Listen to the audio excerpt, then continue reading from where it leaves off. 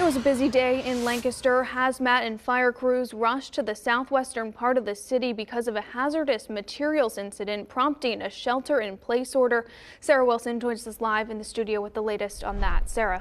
Taylor, that order lasted for 7 hours. It was due to an ammonia leak. Neighbors called 911 around 7:30 this morning to report the smell. A hazmat team and fire crews got to the scene shortly after and discovered the leak coming from the Kunzler Meat Company. Crews were also able to contain the leak just before noon, but residents in this area were asked to stay inside with their doors and windows closed until about 2:30 this afternoon. Hazmat crews say there was no danger to the public. The shelter in place was put in order out of an abundance of caution. There may be questions as to why we shelter in place as opposed to evacuate.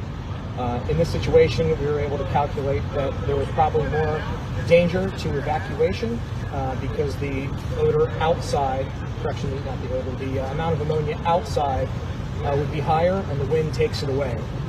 And so being inside and staying inside with windows closed makes that safer for the public.